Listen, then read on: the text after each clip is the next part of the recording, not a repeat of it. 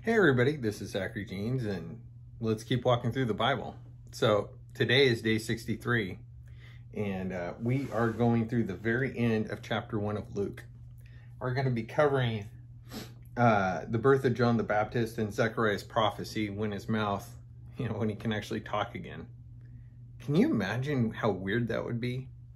It's almost like that movie thing of the Matrix, when Neo gets pulled in. Maybe some of you guys have never seen The Matrix, that's fine. But they take him, these agents take this guy into a room and reality gets really weird and they say, well, what if you couldn't talk? And then all of a sudden there's kind of like skin over his mouth and he's trying to talk and he can't talk. Now, granted, I think Zechariah's mouth was not covered in a, something, but he couldn't talk, couldn't say anything. So anyway, why don't we pray and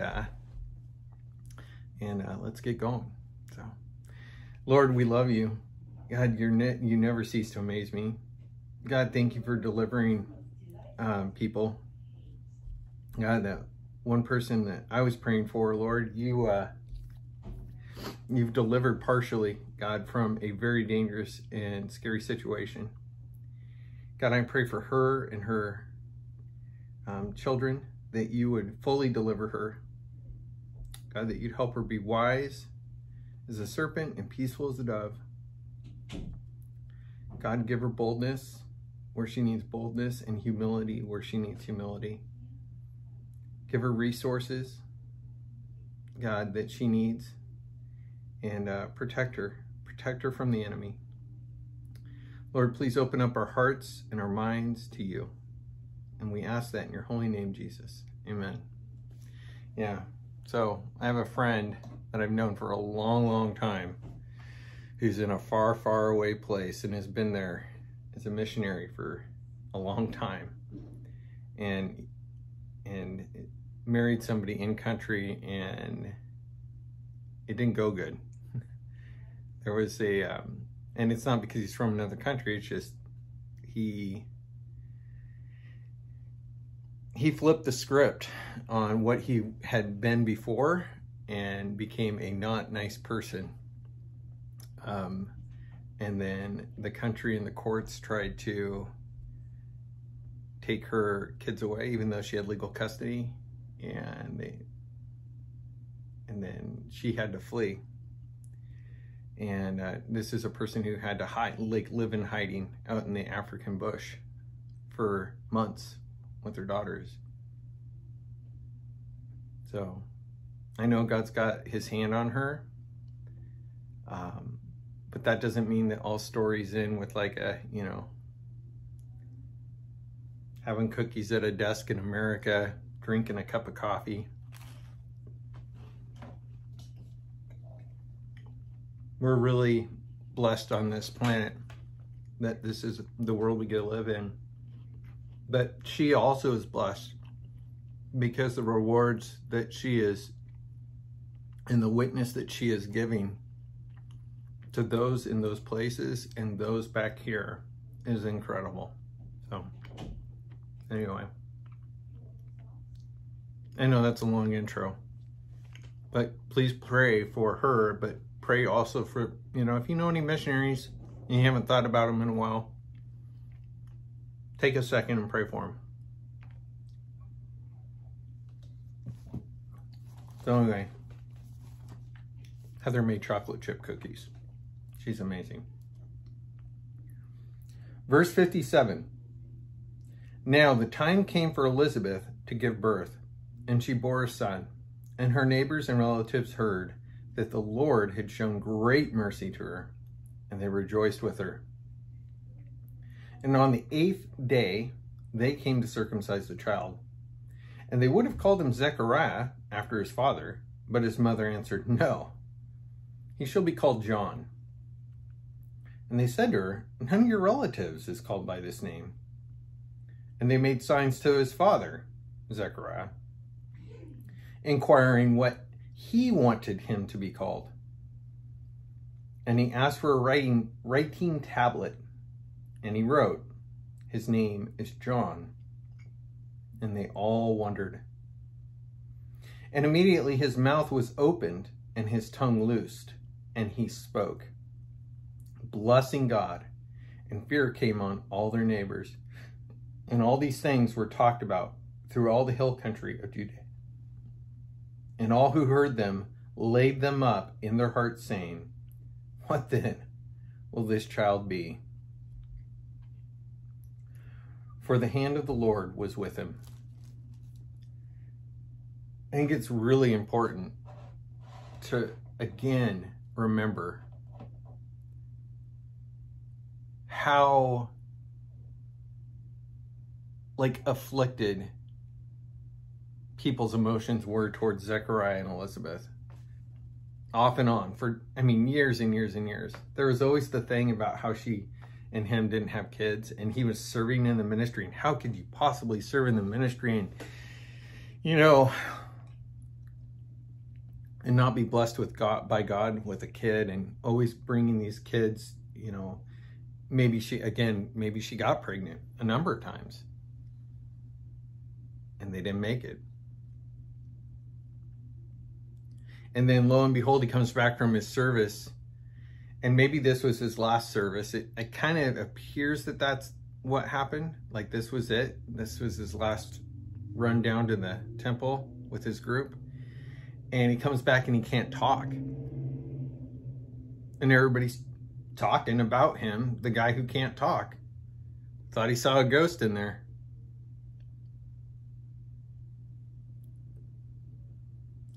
So he comes back to the village, and then she ducks away for 5 months and is more or less just hiding out.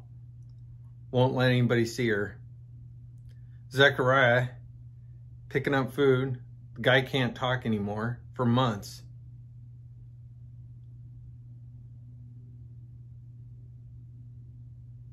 Yeah, this family has got to seem like everybody around him's like, well, I don't know about them. How quick we are to go to judgment. How quick I am. I have got to be a person that gives people some grace. God knows he's given me grace. So whenever we're dealing with people who have different lifestyles and different choices, and even shake their fist at the things you love, or even at you, just remember, I was one of those people. I did not grow up in the church. Most of you who are my family know that. I did not grow up in the church. I used to mock and deride the person that I have become.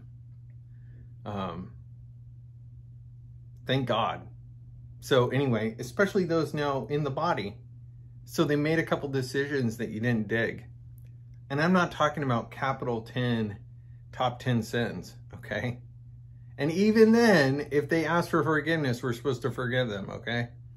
But if somebody's got a character flaw, cut them some slack, right?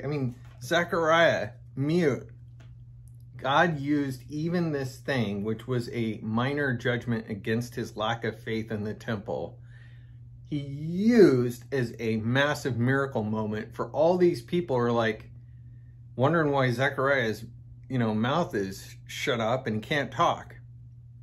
And then lo and behold, his mouth opens, he clarifies, yeah, it's John, and then ostensibly we're going to read what God gave him as a prophetic word that was just bound up inside him, and God just let it out. So, and his father Zechariah was filled with the Holy Spirit, and he prophesied, saying,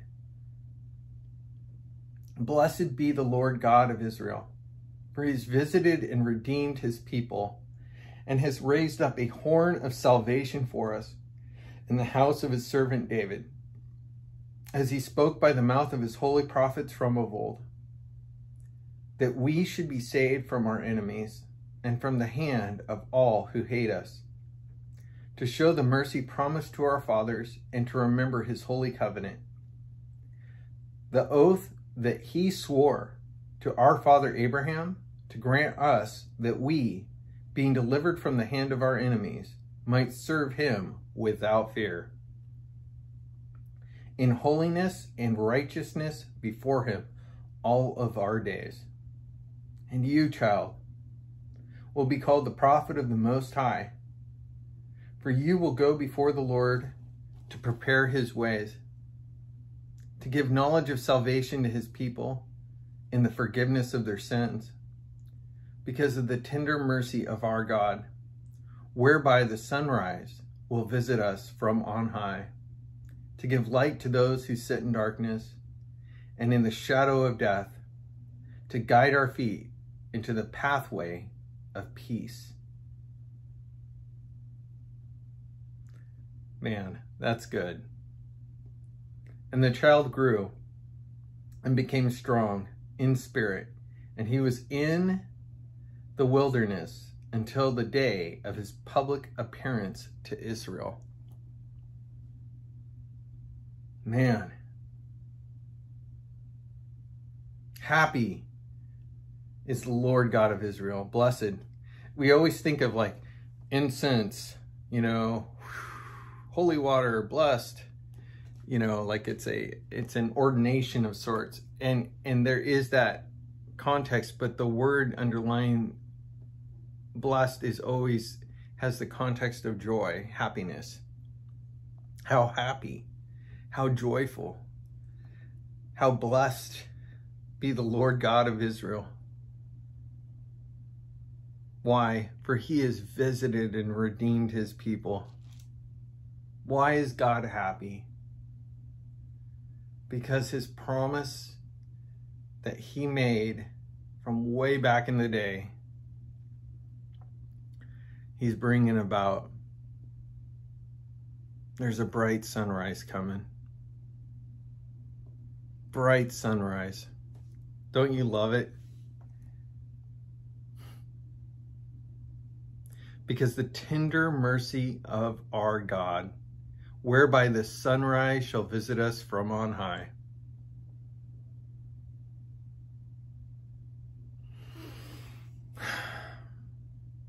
So here's my personal challenge to you. Pick up your Bible, okay, after I close, and I want you to read through his prophetic word. And let each phrase turn, like I was pointing out there a little bit. Let each phrase catch you for a second, okay? I read through it, but these phrases, these promises, what images do they bring? Just this ever-increasing, beautiful, warm sunrise lighting upon a dark and sinful earth. And think of a real sunrise, or, you know, on Facebook, one of your favorite, you know, sunrise pictures, and sit with that verse and look at that picture, and sit with that verse and look at that picture. Okay? It's a good thing. God's giving us these images. You don't have to conjure them all up. You know, you can remember. He's reminding us to like make a strong connection with reality, the things that he is saying to describe stuff that's beyond our reality. And it's also the reason, you know, people held these things in their heart.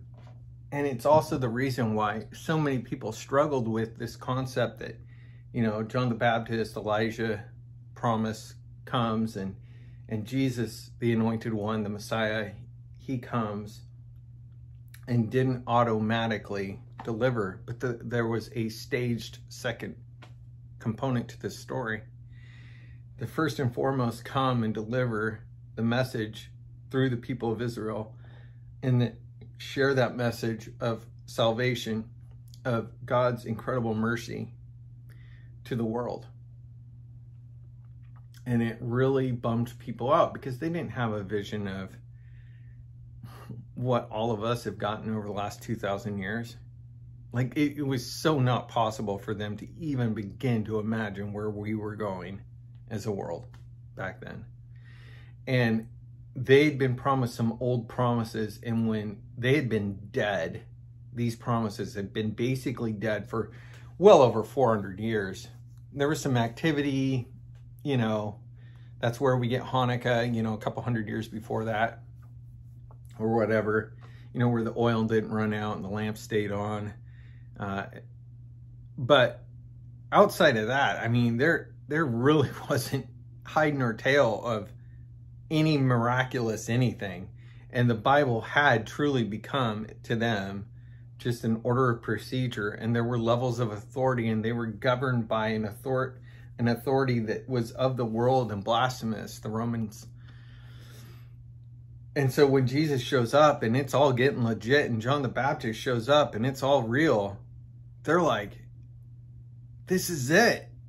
And then they're let down because it didn't happen like they thought it should happen.